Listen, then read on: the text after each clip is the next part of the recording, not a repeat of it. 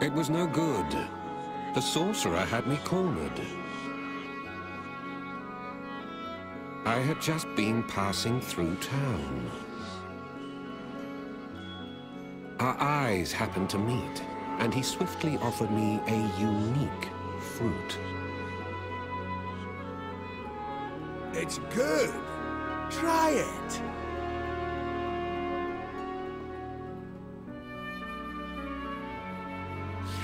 I obliged, and the moment I finished eating, he came at me.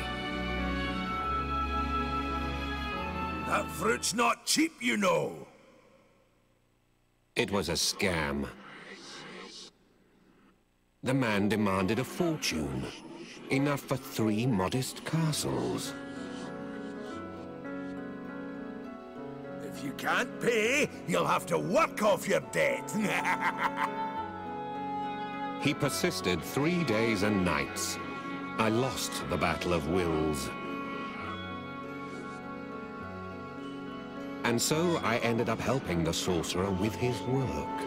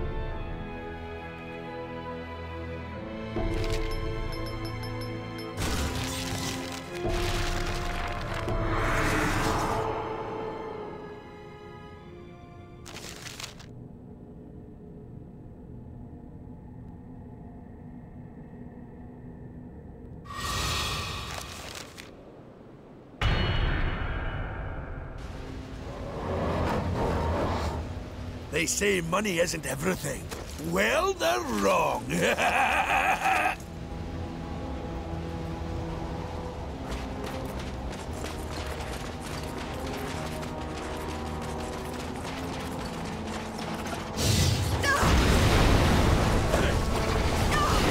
Monsters like that earn you much money.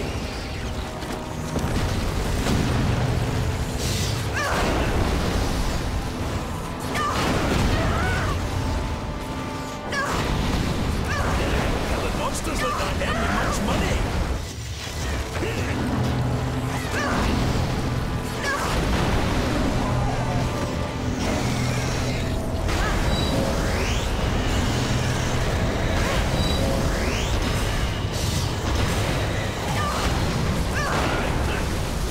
Keep it up. Find things we can sell.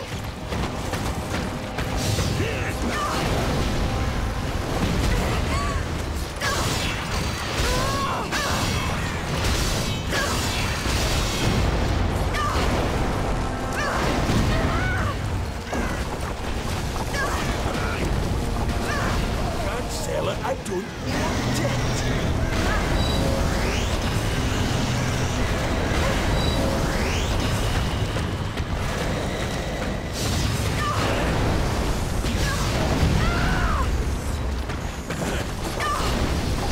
Keep it up. Find things we can sell.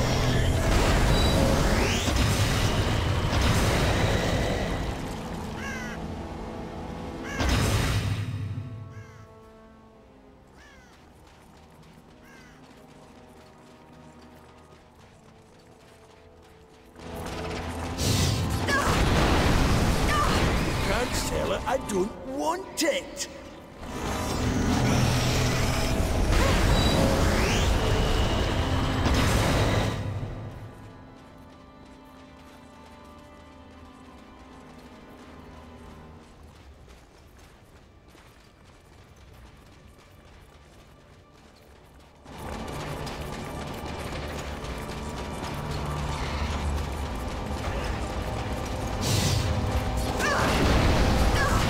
Monsters like that earn you much money.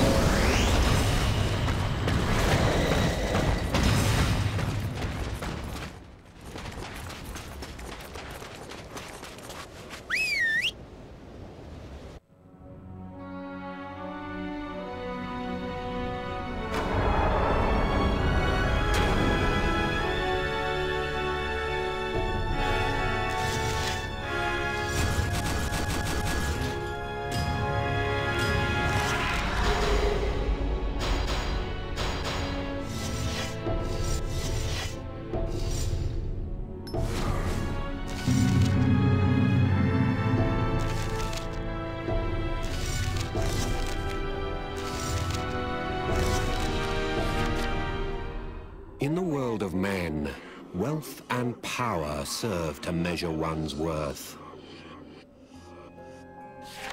Only sorcerers have their own ways of judging people. We risk our lives daily in fierce combat. For many sorcerers, wealth is an abstraction. This man was an exception. I'd never seen a sorcerer so obsessed with counting beans. Keep your nose to the grindstone till you're paid off. He laughed as he spoke, revealing his shiny gold teeth. I could only sigh.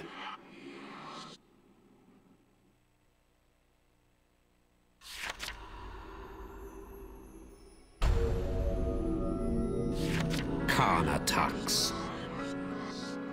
I nearly fell over when I heard his name. He was infamous. He targeted monsters driven by lust for money, and was known for demanding the greatest share of the spoils, leaving his allies short-changed.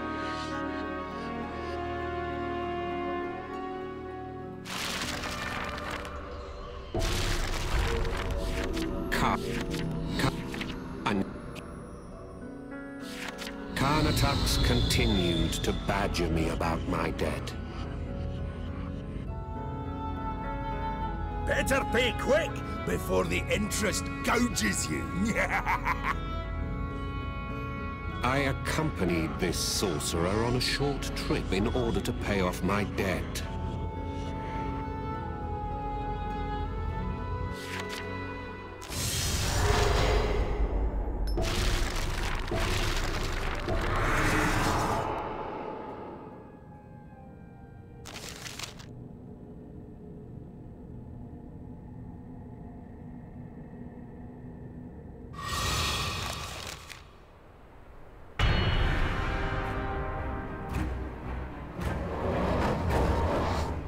They say money isn't everything.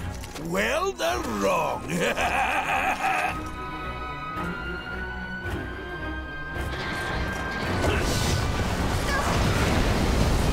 it up. Find things we can sell. Will killing monsters like that earn you much money?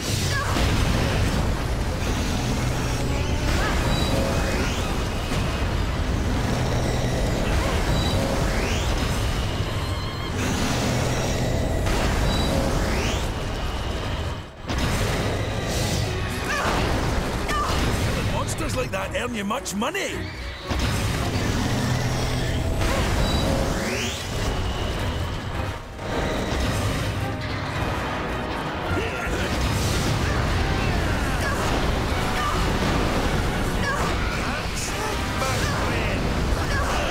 You go on, earn your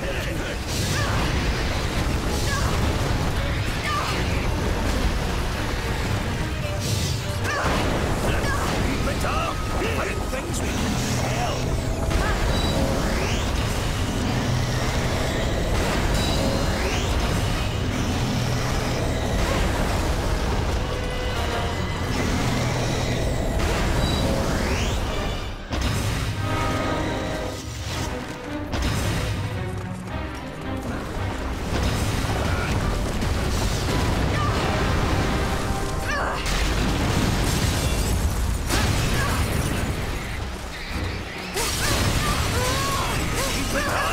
Find things we can sell.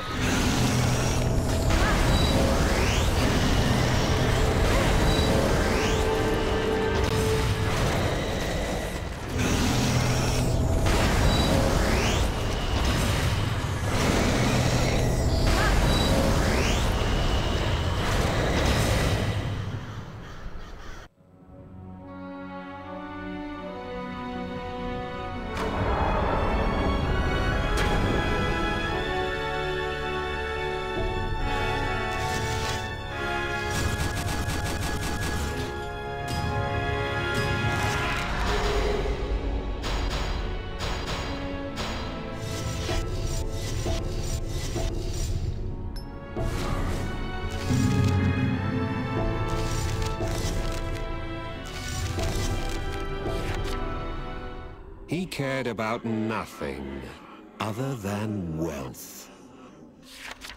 No fortune is ever enough. We two are both sorcerers.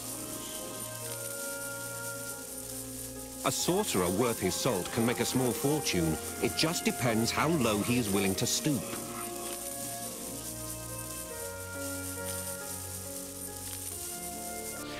But still, he was not satisfied. It's not enough, not even close. The question is, what fueled his insatiable lust for wealth?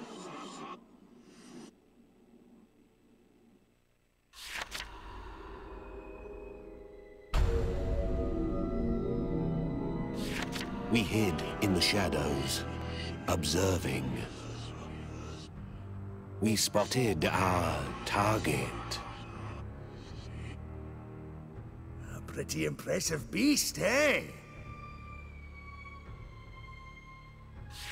Some people wield sorcery to satiate their lust for wealth. Blindly melding with random gold trinkets to grotesque ends. Countless people have suffered this fate, transforming into monsters.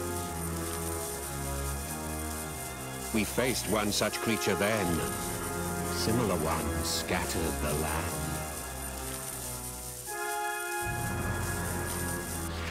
They are sometimes called slum slime. We're in the money today! Karnatux cracked a conniving smile and set after the monster.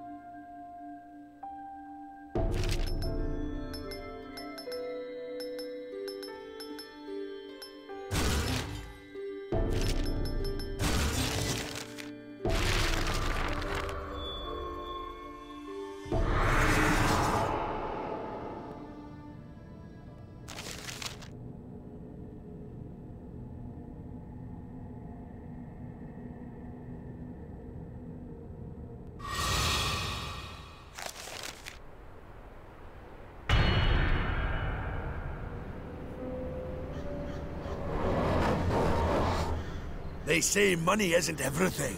Well, they're wrong.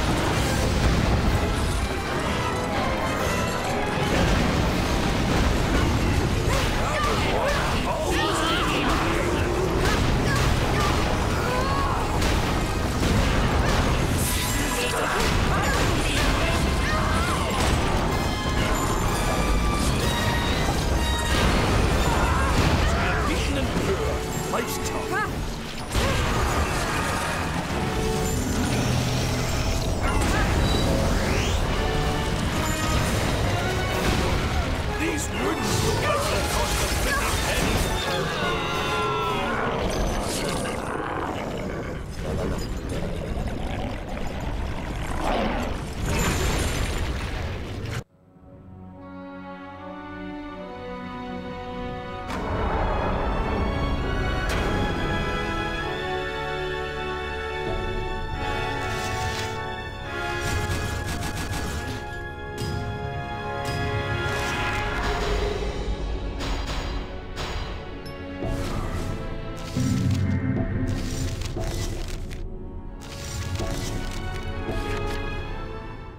This one was drowning in debt. Karnataks knew our target.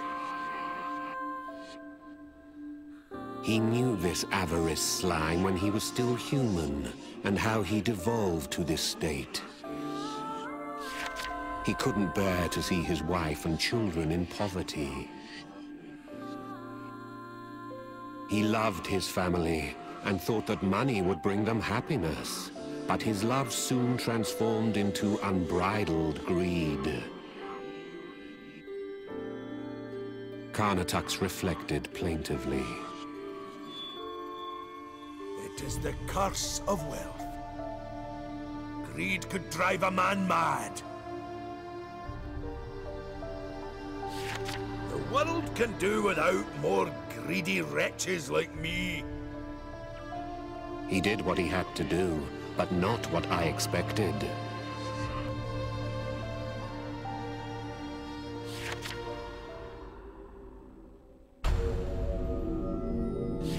Karnataks told me that we had one more job to do. Deliver the contractor the news. Now I realized we were hired guns. I had no choice but to follow. The poorer areas produce more than their fair share of monsters. It was an old story.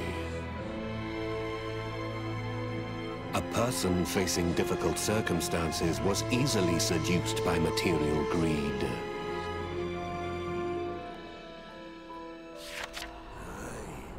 If we were all rich, there would be no monsters. This was not the sort of thing I expected to hear from him. I was now very curious. Just what kind of a place were we destined for?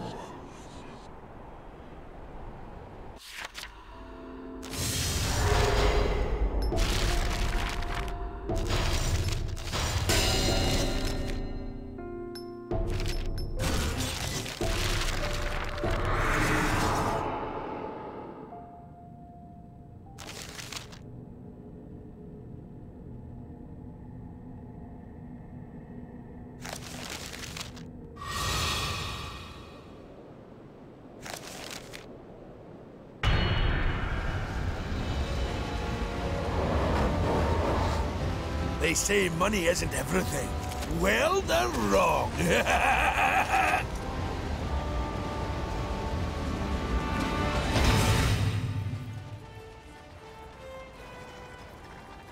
Someone, please.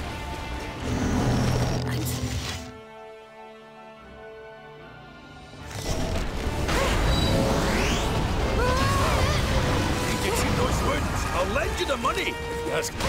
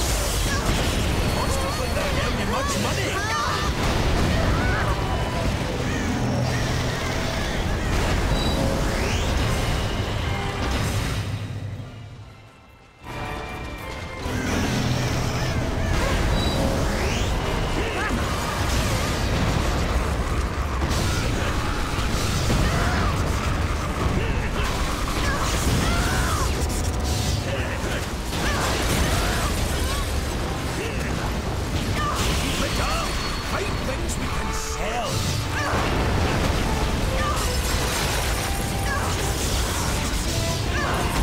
Beaten and poor, life's tough.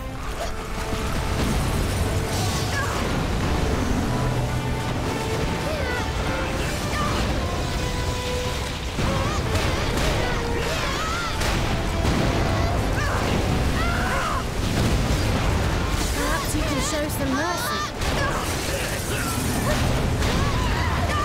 Perhaps you can show some mercy.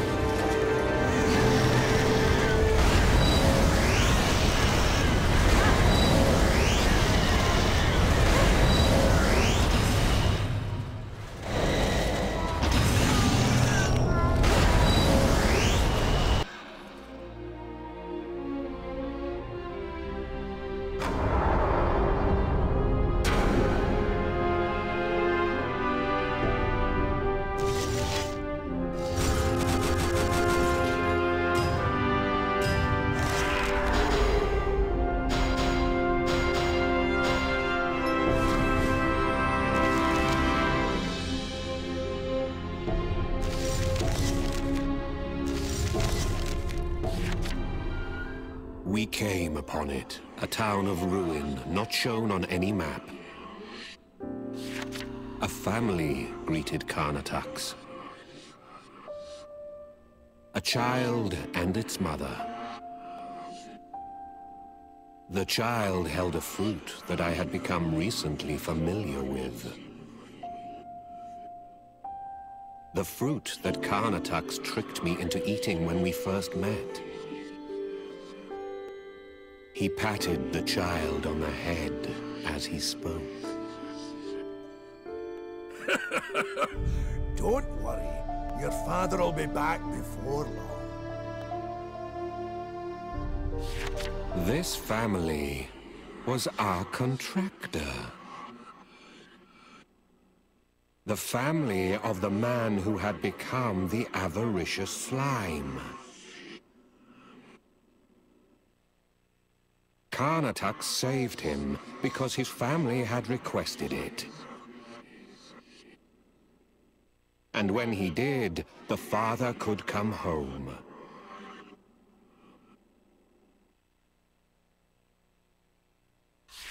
Carnatux gave the family our entire stash of valuables. All the gold and trinkets that we had pirated. This is repayment for the fruit. This man ate it. Helping the poor. It was preventative, so that perhaps the next monster would never be. One man's way of ridding the world of monsters.